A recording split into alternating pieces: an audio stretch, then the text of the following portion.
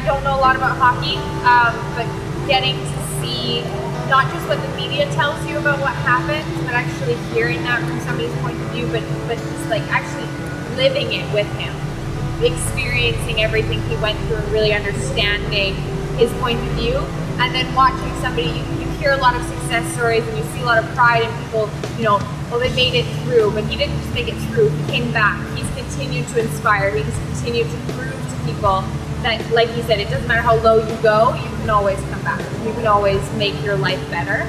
And that's inspiring to people.